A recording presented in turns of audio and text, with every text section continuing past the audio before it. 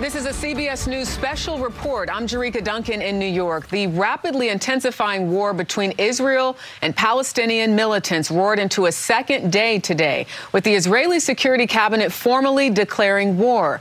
The death toll is now more than 1,000, with thousands more injured on both sides. Tonight, Israeli soldiers are still battling Hamas fighters near Israel's southern border after Saturday's surprise attack from Gaza. Israeli officials say dozens of Israelis and several Americans have been kidnapped and held hostage. A senior Hamas official claims the total is more than 100. CBS's Holly Williams is in Israel.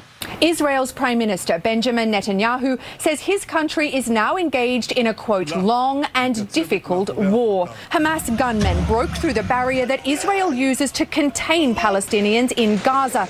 The militants, designated as terrorists by the US, fired waves of rockets into Israel and arrived by sea and even in paragliders. It was a coordinated assault. Civilians were slaughtered in the towns of southern Israel.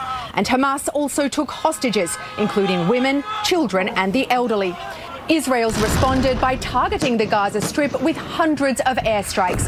But the question is how Israeli intelligence failed to detect the planning for such a massive attack. Jerika. Thank you, Holly.